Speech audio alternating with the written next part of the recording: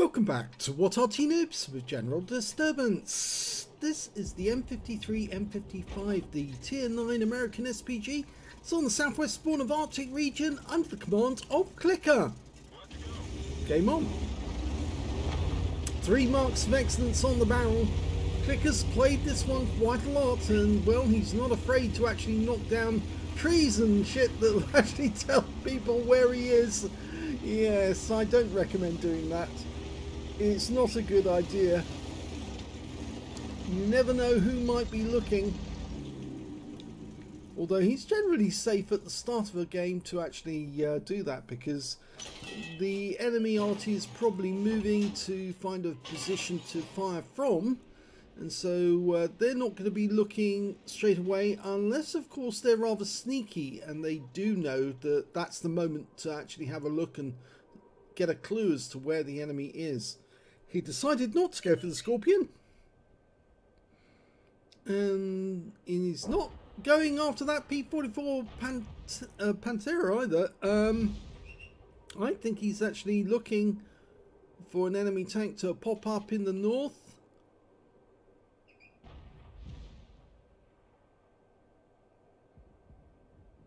Yep, he's definitely looking in the north area. Oh, there's a Patriot. Okay, now can you get a shot on that guy? Might be able to. Oh, I think he was waiting for that guy to back up just a little bit more, and he didn't. But down in the south, we've got an Object 705 and an Emil 2. Okay, he's got a 8-inch howitzer capable of doing 900 alpha. Used to be able to do 1050 until Wargaming nerfed it. And it'll penetrate 52mm of armour. So it's quite a lot of armour. And of course, remember, the shell's coming in from above, so it will get the top armour of some of these tanks. So it can pen some of them if it hits in the right spot.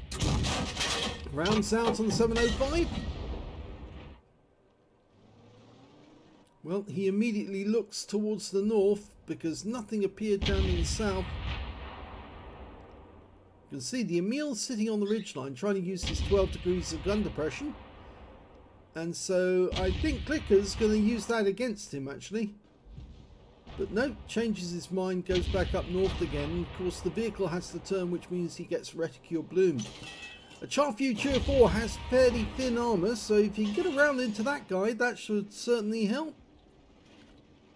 Rounds out, going for the Patriot. Direct hit. 418, non-penetrating shots, low roll. The standard reload for this Arty is 40.27 seconds, and we can see that CL1CKER's got 35.11. He's not using premium consumables, instead he's using 100 octane fuel to speed up the engine. Gives him better traverse speed as well.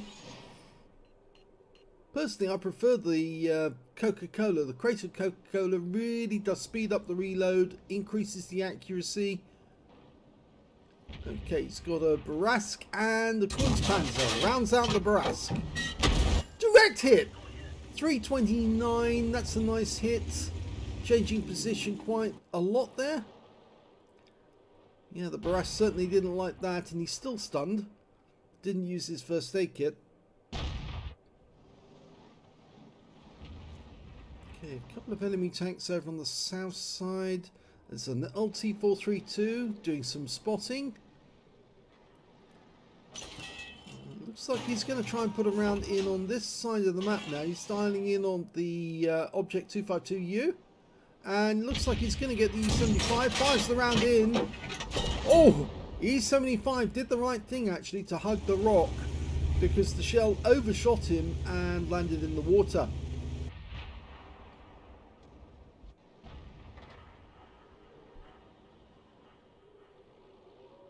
We're not doing so well in this game because we're 3 down on the enemy.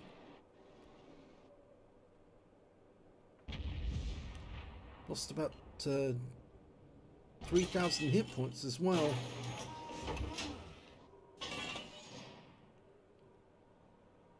Okay, we was having a quick look at the Pantera there to see He was holding his right hand mouse button down so he could hold the aim on the spot. Goes for the Team 103 instead. Direct hit. 416. Again, non-penetrating shot.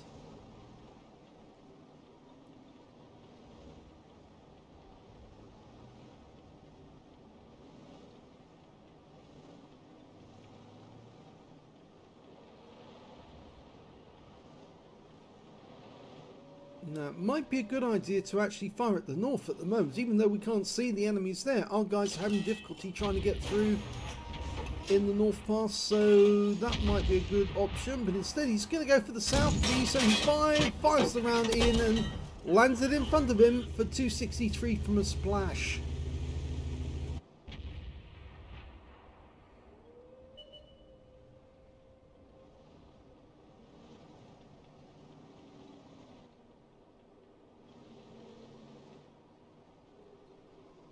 As those of you who may know, the M53, M55 was based on the M47 pattern tank, but it's a tank that's in reverse because the engine's at the front, not at the rear. So basically just took a pattern tank, turned it around, removed the turret, put the howitzer where the rear of the vehicle was, or where the front of the vehicle was rather I should say. And yes, in fact that's not the only tank that they've done that to. Turn them around and put the engine basically at the front to protect the crew. It also balances the howitzer, which is a heavy object. Okay, looks like he's going to have another go at that in meal 2. Okay, it's a difficult job firing down that on that ridge line. Oh, he hit him! Hit somebody! I suspect it wasn't the Emil that he actually hit, but he may have stunned him all the same.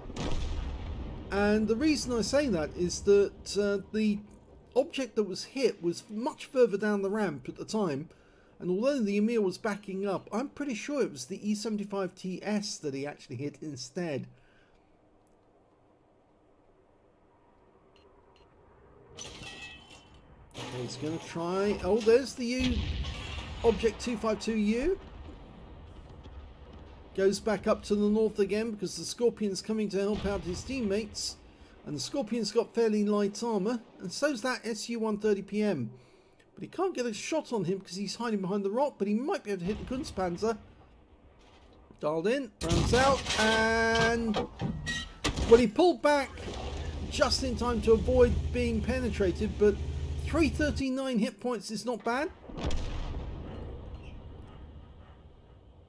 You know, we're losing tanks up in the north. We're 7 down on the enemy now. The attack in the north faltered because, of course, they didn't get past the bunch of tanks that are holding the other side of the pass. And now we've only got one tank up there, the Progetto 46, being backed up by an Object 430 behind him. Trying to get a shot on the SU-130PM. Difficult because he's behind the rock. Can't see any more up there. Oh! There's the SU-100, 101 rubber. So you can possibly pop that one in there. Rounds out. Well, that did hit for 331. And he's finding a new spot.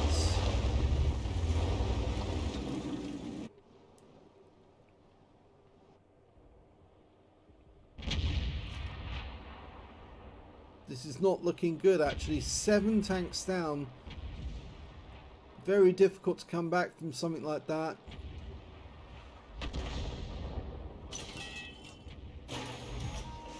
Just going to try and get the SU-101 if he can. Oh, no need to. But the Scorpions come through. Can he get a shot? The guy's moving fairly quickly. Rounds out. Oh, he hit him and he killed him. 468. He got the Scorpion. Must have penned him.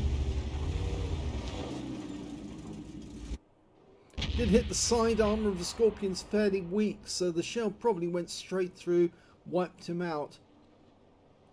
So he's got his first kill, but unfortunately we're way down on hit points, and with 6 kills under, or rather 6 tanks under now. He's managed to get just under 3k of damage so far though. Rounds out the E75. So although CL1CKER is putting in a really good effort, a super unicum effort, I'm afraid his teammates are just falling like flies, and it won't be long before he's all on his own. Yeah, enemies starting to turn up near our base. The Kunstpanzer's managed to make his way through the dip, and he's now sitting there on the other side of the rock. Meanwhile, we've got the Patriot coming in from the north. Dialing in, almost ready. Give it a go. Bounce out. Direct hit for 216. Hit the heavy armor on the front of the Patriot.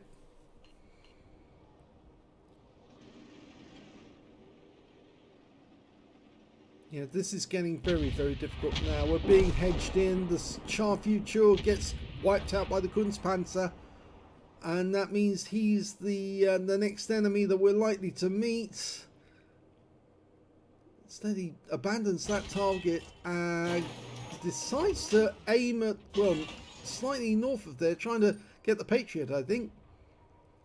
Our teammates seem to be holding back the enemy on the eastern, the southern pass rather, but we're not stopping these guys coming in, and we've just been spotted, and the LT-432 fired a round at us, and we're out the game. He did kill the SU-130PM before he died, but it looks now as if this game's going to be over momentarily. He got spotted at very long range by the LT-432. We're now following the Object 430, and oh, there goes the VK-4502. Yep, there's only one tank left on our team. It's the Object 430. He's facing the Kunstpanzer and the Patriot at the same time now, and there you go, he's gone. So this one is a loss.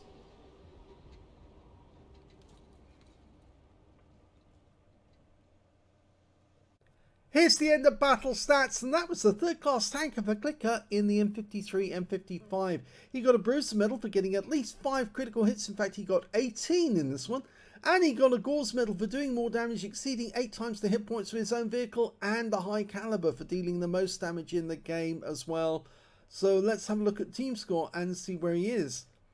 Well, highest damage was 4,837 hit points to CL1CKER. The next highest score was the Kunstpanzer, who got 4,144, and after that it was the CL1CKER 4 on the enemy team with 3,587. So he was the best player on his team, CL1CKER, but unfortunately the enemy team had more than one good player.